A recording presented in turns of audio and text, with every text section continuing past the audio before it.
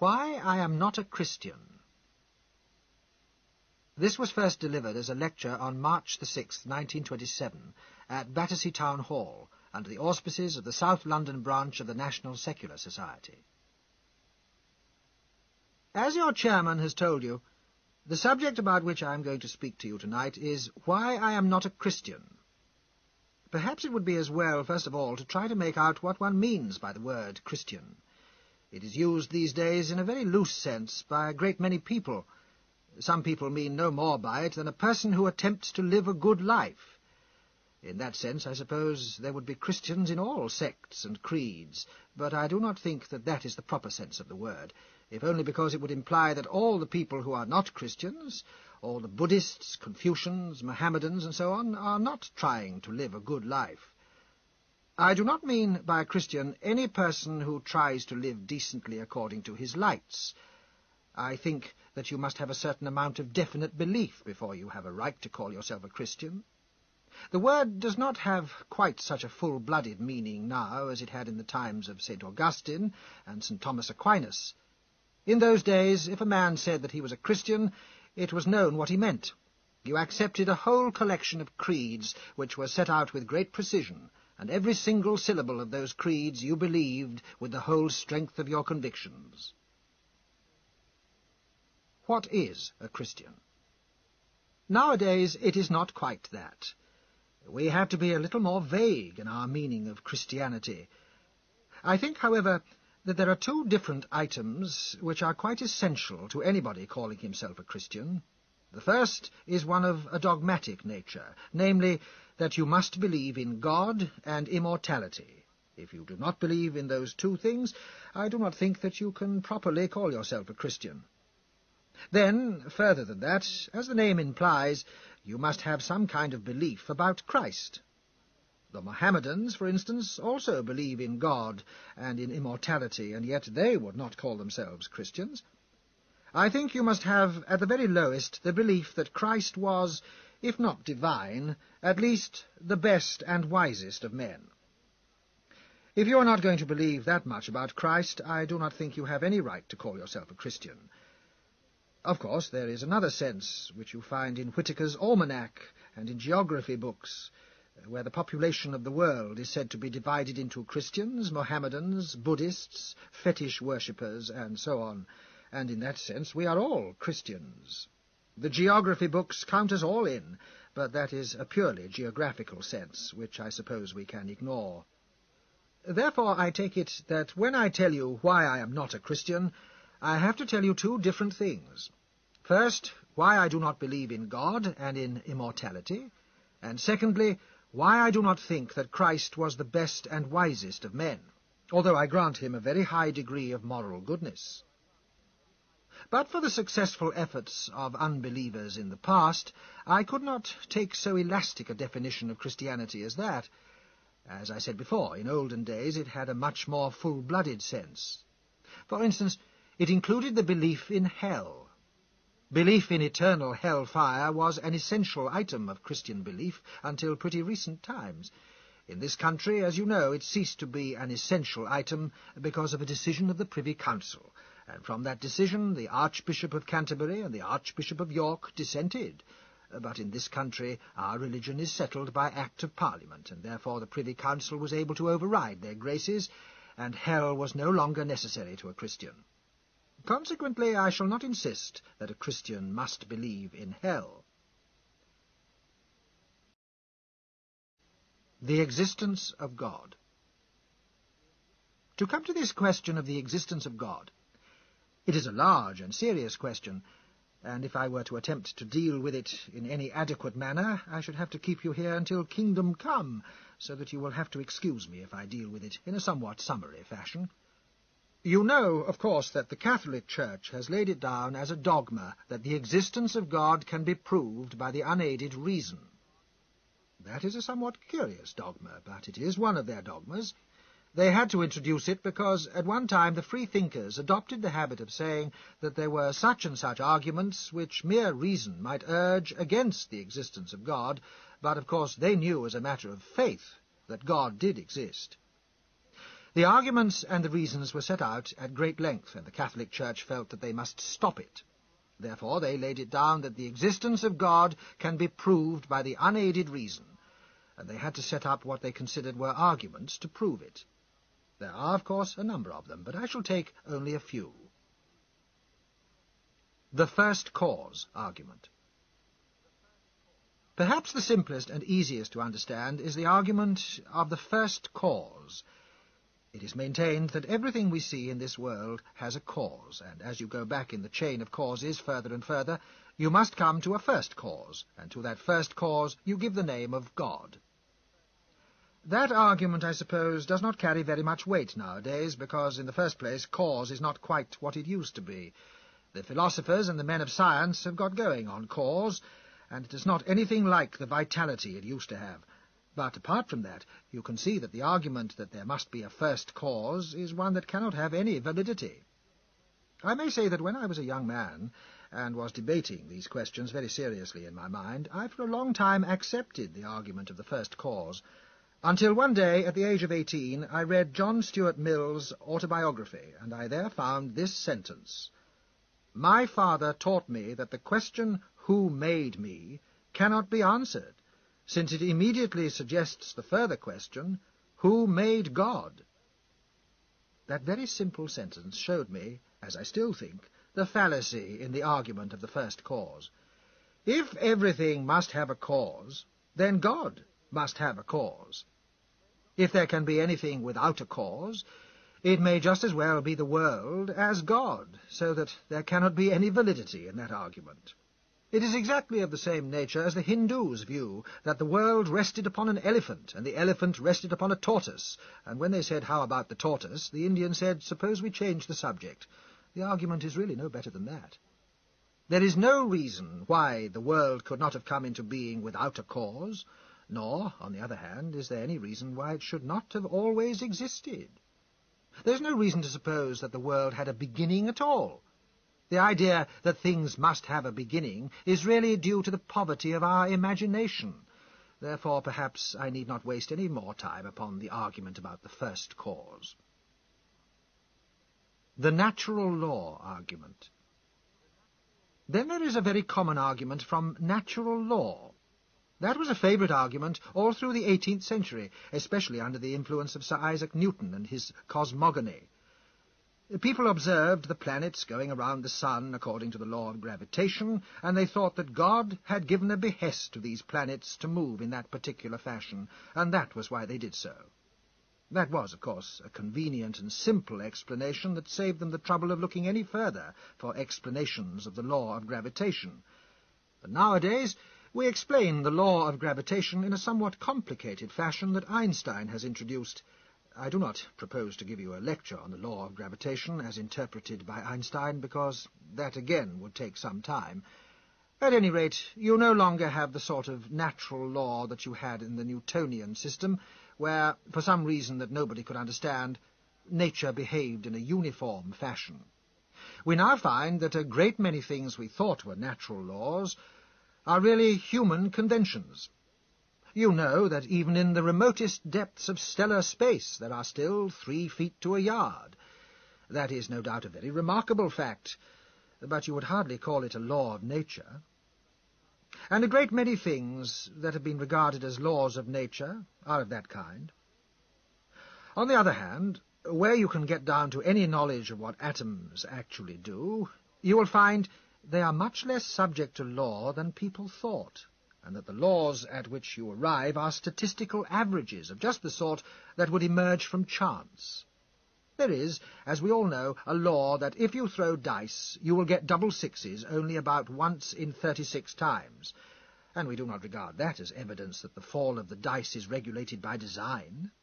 On the contrary, if the double sixes came every time, we should think that there was design.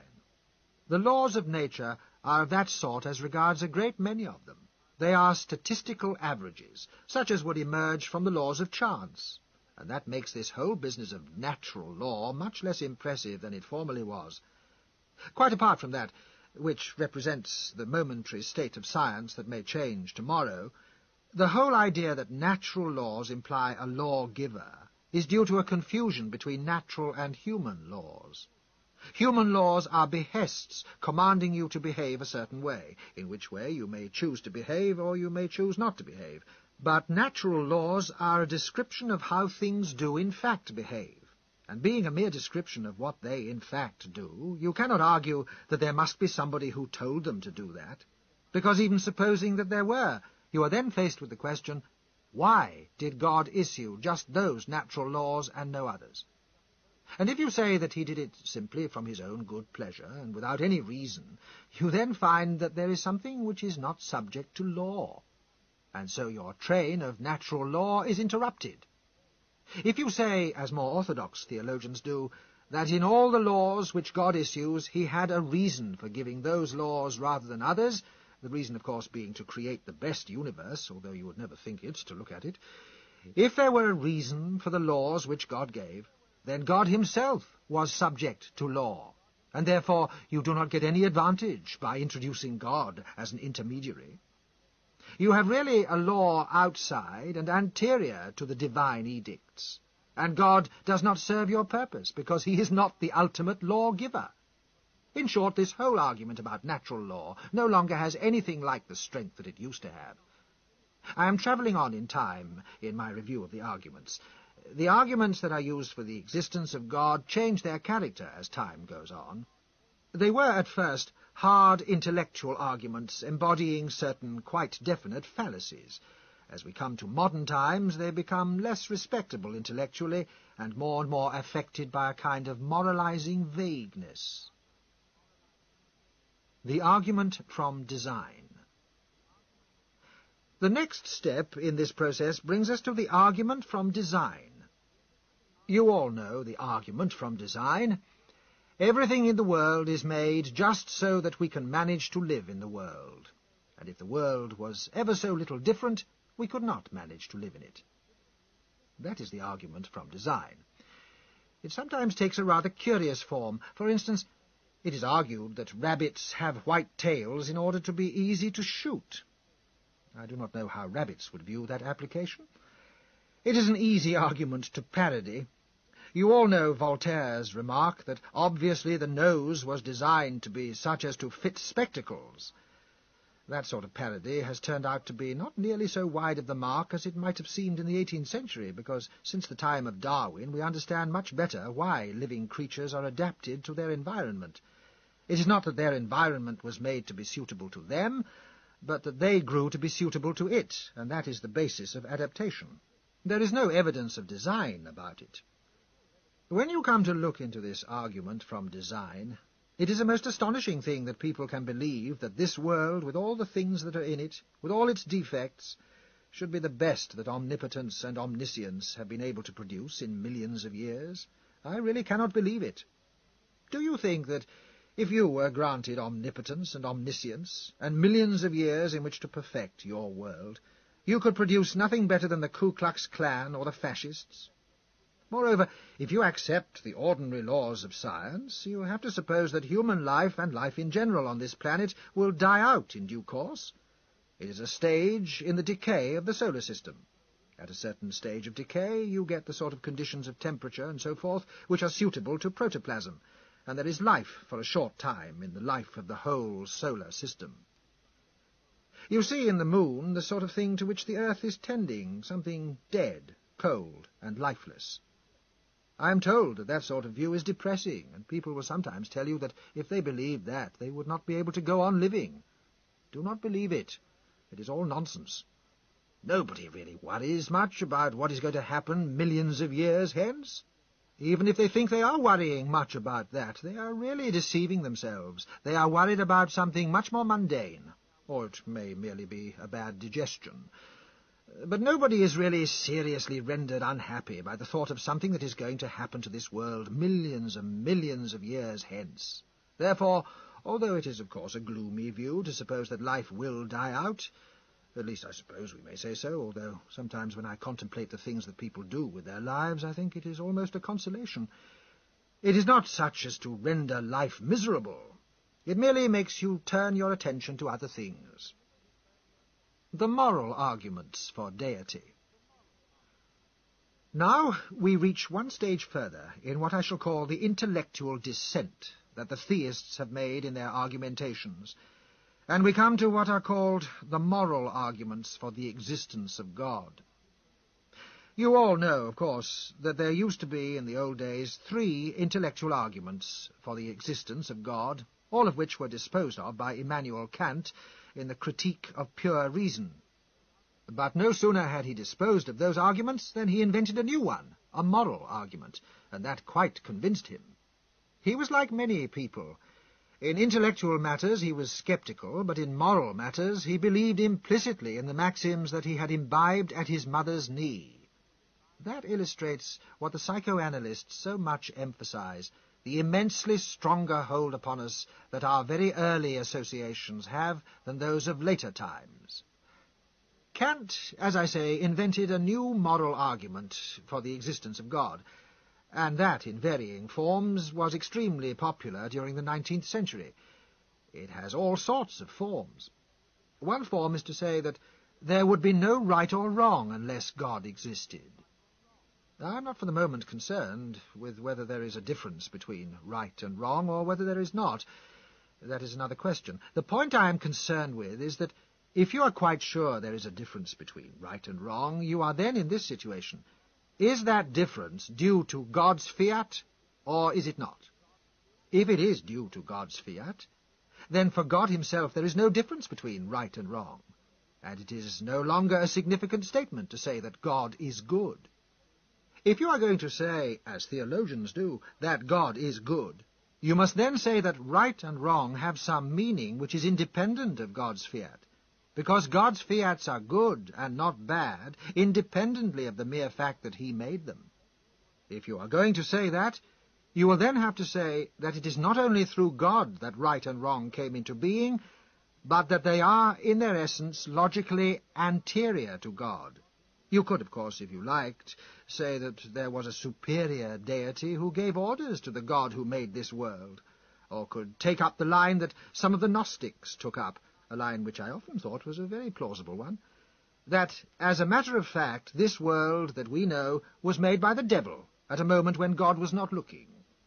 There's a good deal to be said for that, and I'm not concerned to refute it. The argument for the remedying of injustice. Then there is another very curious form of moral argument, which is this. They say that the existence of God is required in order to bring justice into the world.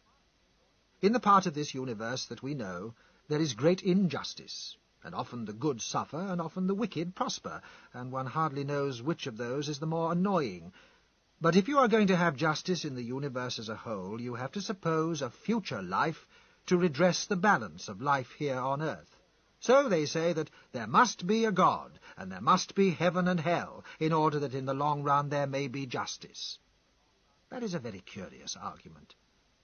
If you looked at the matter from a scientific point of view, you would say, after all, I know only this world. I do not know about the rest of the universe, but so far as one can argue at all on probabilities, one would say that probably this world is a fair sample, and if there is injustice here, the odds are that there is injustice elsewhere also. Supposing you got a crate of oranges that you opened and you found all the top layer of oranges bad, you would not argue the underneath ones must be good, so as to redress the balance. You would say, probably the whole lot is a bad consignment. And that is really what a scientific person would argue about the universe. He would say, here we find in this world a great deal of injustice, and so far as that goes, there is a reason for supposing that justice does not rule in the world, and therefore, so far as it goes, it affords a moral argument against deity and not in favour of one. Of course, I know that the sort of intellectual arguments that I have been talking to you about are not what really moves people. What really moves people to believe in God is not any intellectual argument at all. Most people believe in God because they have been taught from early infancy to do it, and that's the main reason.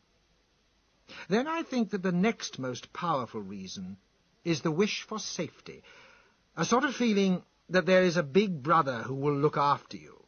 That plays a very profound part in influencing people's desire for a belief in God.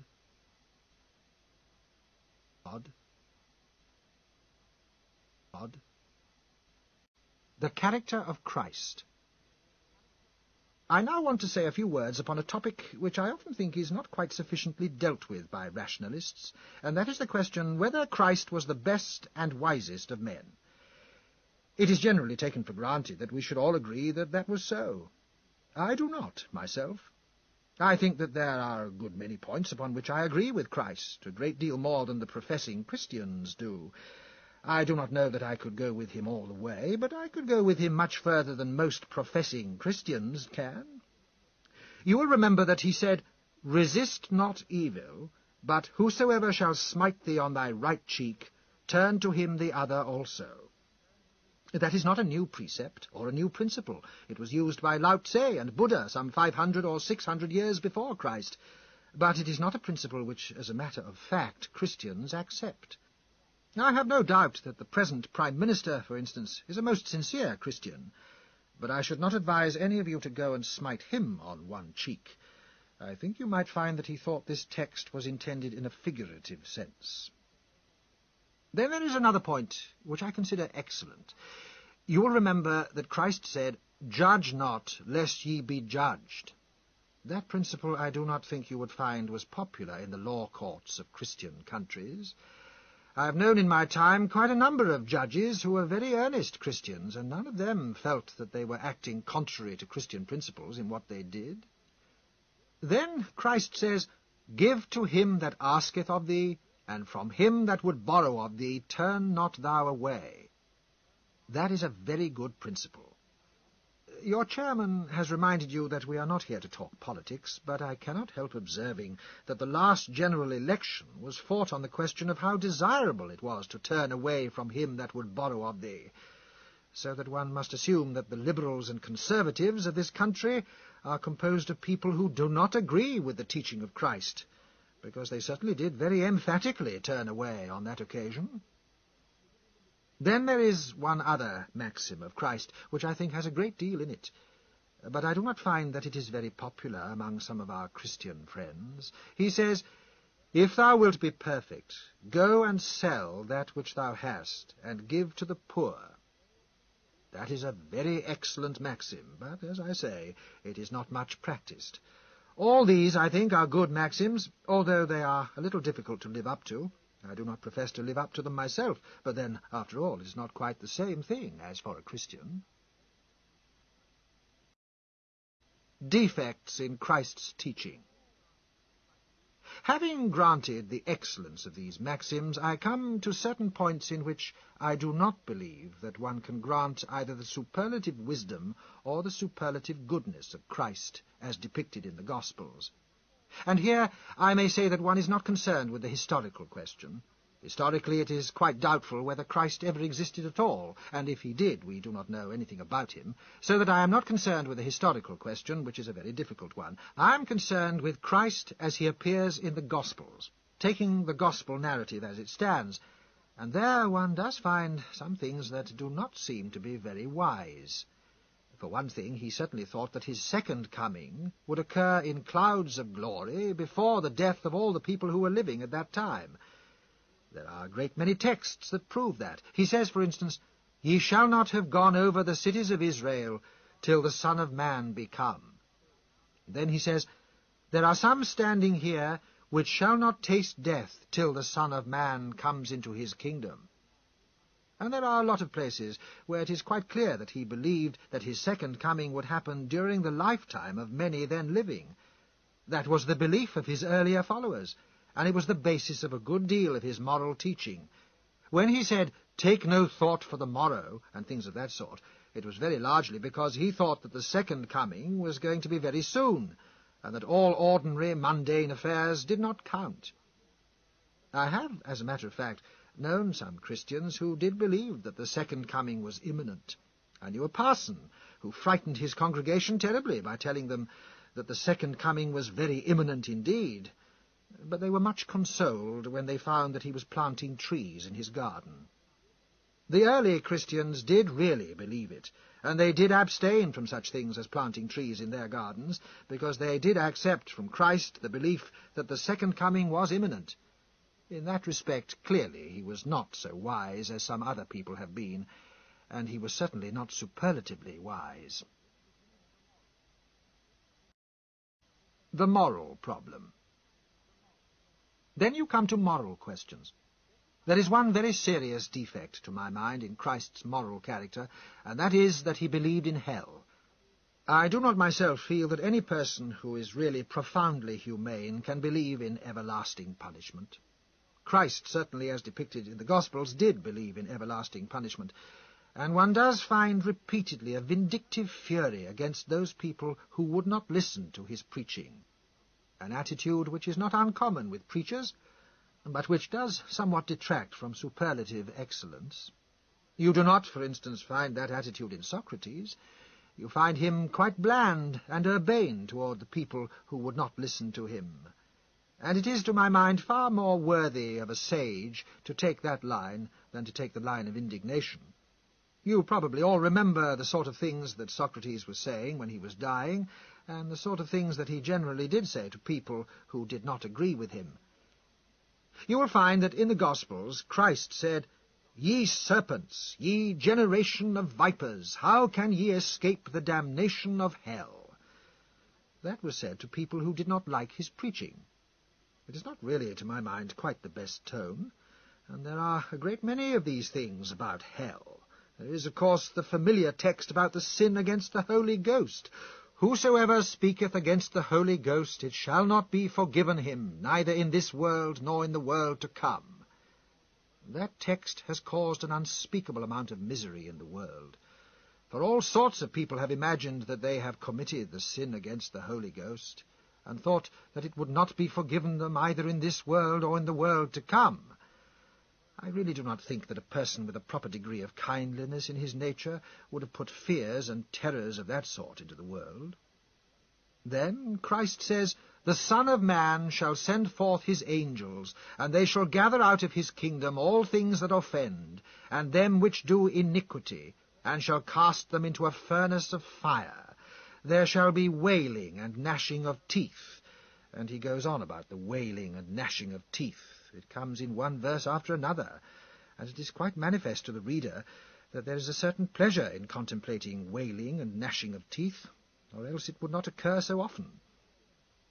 Then you all, of course, remember about the sheep and the goats. How, at the second coming, he is going to divide the sheep from the goats, and he is going to say to the goats, "Depart from me, ye cursed, into everlasting fire." He continues, "And these shall go away into everlasting fire." Then he says again, "If thy hand offend thee, cut it off. It is better for thee to enter into life maimed, than having 2 hands to go into hell, into the fire that never shall be quenched, where the worm dieth not, and the fire is not quenched." He repeats that again and again also. I must say that I think all this doctrine that hell fire is a punishment for sin is a doctrine of cruelty. It is a doctrine that put cruelty into the world and gave the world generations of cruel torture, and the Christ of the Gospels, if you could take him as his chroniclers represent him, would certainly have to be considered partly responsible for that. There are other things of less importance. There is the instance of the Gadarene swine, where it certainly was not very kind to the pigs to put the devils into them and make them rush down the hill to the sea. You must remember that he was omnipotent, and he could have made the devils simply go away, but he chose to send them into the pigs. Then there is the curious story of the fig tree, which always rather puzzled me. You remember what happened about the fig tree? He was hungry, and seeing a fig tree afar off, having leaves, he came, if haply he might find anything thereon. And when he came to it, he found nothing but leaves, for the time of figs was not yet. And Jesus answered and said unto it, No man eat fruit of thee hereafter for ever. And Peter saith unto him, Master, behold, the fig tree which thou cursedst is withered away.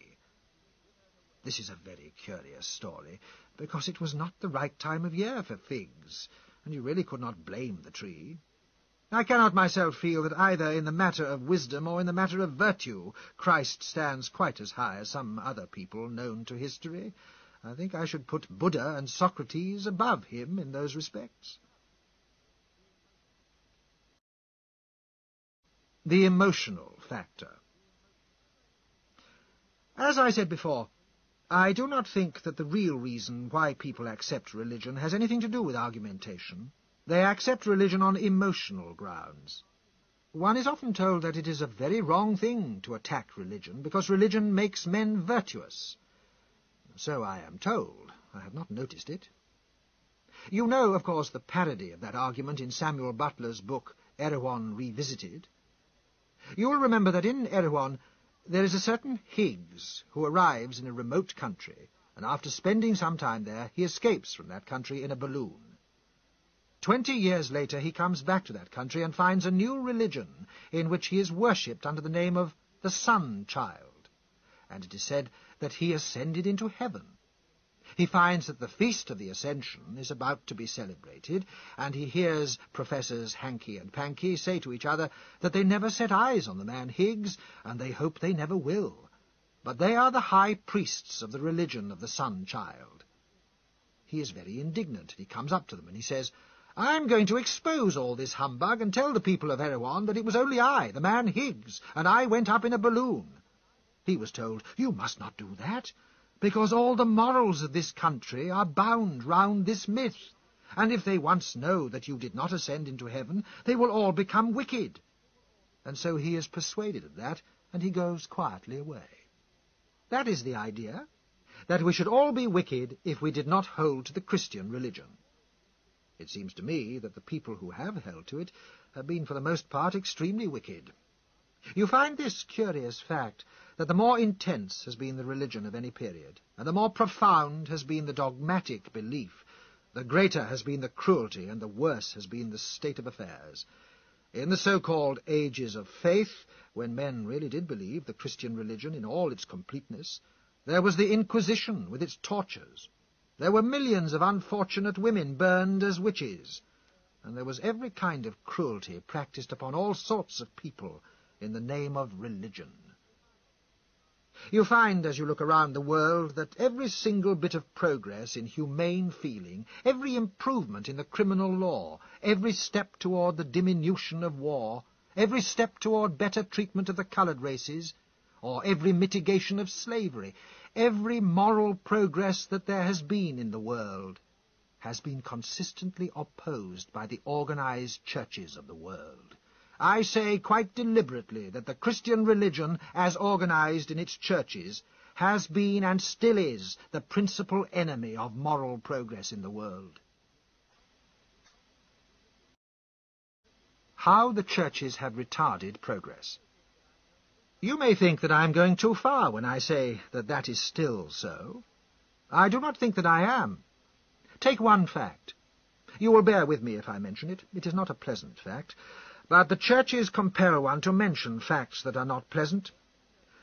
Supposing that in this world that we live in today, an inexperienced girl is married to a syphilitic man.